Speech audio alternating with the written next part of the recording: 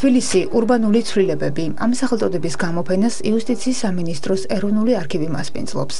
ღონისძიების ორგანიზატორებმა გამოფენაზე არქივში შემონახული ყველა ის ფოტო წარმოადგინეს, რომელიც მეოცე საუკუნის ქალაქის განაშენიანებას, არქიტექტურასა და იერსახეს ასახავს. ფოტოების ანოტაციაში კი ადგილმდებარეობისა თუ დაწესებულების ძველ სახელწოდებასთან ერთად მათი თანამედროვე სახელდებაც შეიტანეს. გამოფენის პარალელურად ახალი წიგნის სახელწოდებით თბილისის ადგილობრივი თვითმმართველობის პრაქტიკული მოღვაწეობა 1917-1921 წარდგინება გაიმართა. გამოცემა დედაქალაქის თვითმმართველობის ისეთ ძირითად მიმართულებებს მოიცავს, როგორიცაა ჯანდაცვა, კულტურა, განათლება, წყალმომარაგება, კეთილმოწყობა და ტრანსპორტი. ექსპოზიციის გაცნობა დამთვალიერებლებს ეროვნულ არქივში 4 ოქტომბრამდე შეეძლებათ. ჩემი მონოგრაფია ქალაქ თბილისის თვითმმართველობის პრაქტიკული მოღვაწეობა ასახავს აღნიშნულ წლებში ქალაქ თბილისის თვითმმართველობის მიერ ქალაქის განვითარებისა და პრობლემების გადაჭრის კუთხით განხორციელებულ პრაქტიკულ საქმეებს.